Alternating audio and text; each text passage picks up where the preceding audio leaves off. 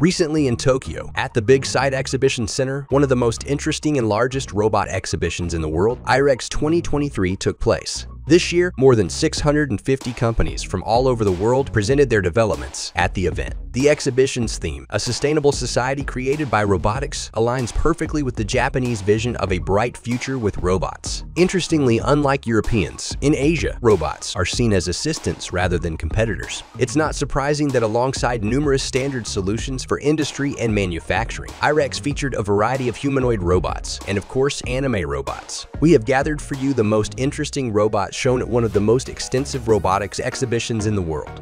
Enjoy watching.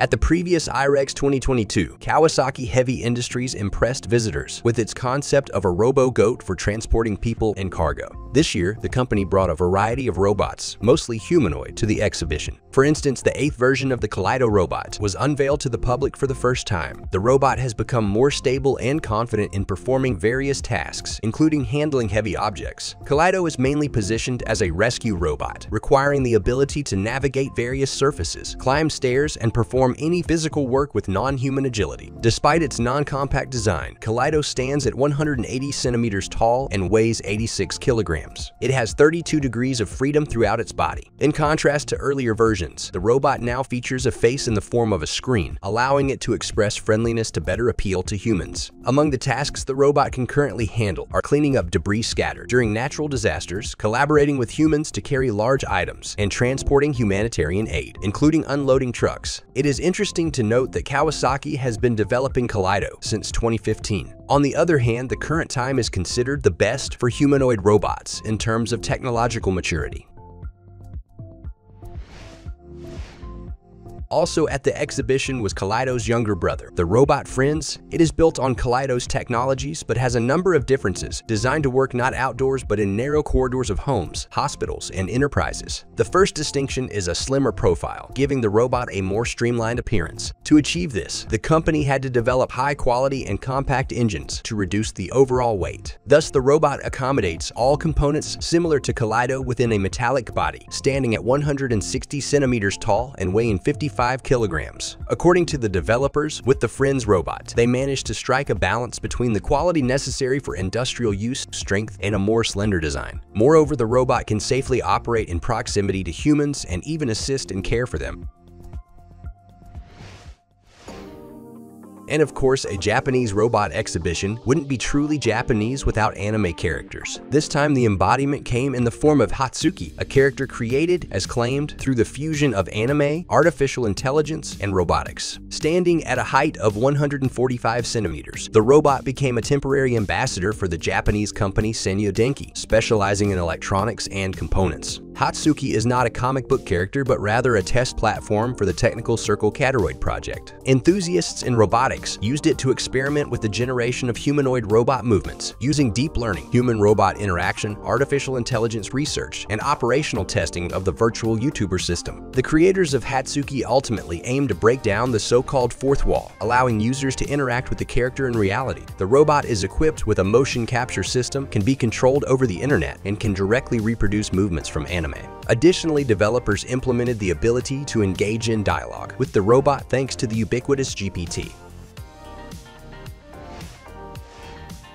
The Japanese company Jinkyitai used the Kido platform from Kawasaki Heavy Industries to develop its robot. The Type 01 Kido model is a controlled industrial system with force control technology. Its purpose is to remove humans from hazardous environments when performing heavy physical work, mainly in high-altitude tasks in civil construction and energy sectors. The company already has a giant robot for such purposes. The space-heavy work machine is already servicing railway tracks, power lines, and can perform a wide range of tasks where deploying a crane is not possible, one is insufficient, or if it is dangerous to use. The humanoid torso mounted on a truck can handle various tasks thanks to the precise replication of operator movements with the required force. Meanwhile, the operator can be remotely located inside a special cabin, controlling the robot's operations using VR headsets and controllers. However, this behemoth is installed on work machines, weighing 7 tons, and its size and power are not always necessary for efficient operations. That's why a new, more compact robot was developed, combining combining the Kido humanoid platform with Jinkyitai's remote control technology with force control. The control of the robot is intuitively understandable, with the operator's applied force becoming the driving force of the robot, and the weight and reaction received by the robot being transmitted back to the operator. This simplifies the learning of operating methods.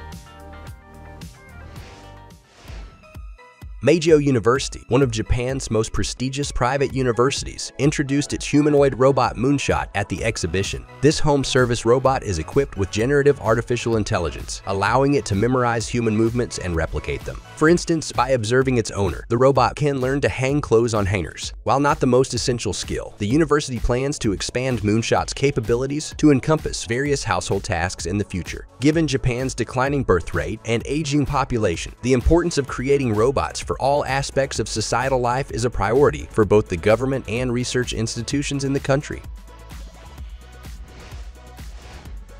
The Chinese company Realman showcased several robots demonstrating the versatility of Realman manipulators. Among them was the Unitree Robo-Dog with a robotic arm mounted on its back. Unlike its counterparts, here the arm completely replicates the form and functions of a human arm. It looks peculiar but certainly attracts attention. The Realman robotic arm is a separate product from the company that can be attached to any robot. Interestingly, a robot with two such arms is even available for purchase on Alibaba, marketed as a home assistant. The corresponding videos are posted on the Realman channel. Realman takes pride in its robotic arms, assuring that they are extremely lightweight yet durable, strong, and precise. Moreover, they can be easily integrated with any robot. The Japanese company Shibara Machine unveiled a prototype of the dual-arm robot Conoid at the exhibition, designed to support manufacturing. This is the third generation of the robot, intended to possess a high degree of autonomy and perform tasks without the need for training or programming. The Conoid 3, currently in development, is suitable for tasks such as transporting and assembling parts, as well as packing boxes. It is equipped with two 6-axis manipulators that can operate independently, thanks to artificial intelligence-based technologies. Each arm can move at a speed of 1 meter per second and lift a load of up to 6 kilograms. The robot accumulates and learns from its own experiences and can work alongside humans on a moving conveyor. Unitree Robotics brought its latest bipedal general-purpose humanoid robot, the H1, to IREX. Standing at 180 centimeters tall and weighing 47 kilograms, the robot can walk at a speed of over 5 kilometers per hour. Its legs have 5 degrees of freedom, while its arms have 4. Although the robot currently lacks hands, developers mentioned that they will be added soon. The unique appearance of the H1 with its wide torso and slender legs stems from its development based on the company's quadrupedal robots. Unitree predicts that the development of the H1 may take between 3 to 10 years, with the final cost of the robot expected to be under $90,000. Write in the comments which of the robots shown in today's video impressed you the most. If you found something new and interesting in this video, don't forget to like it and subscribe to the Karo Show channel. Also, check out our previous videos. See you soon.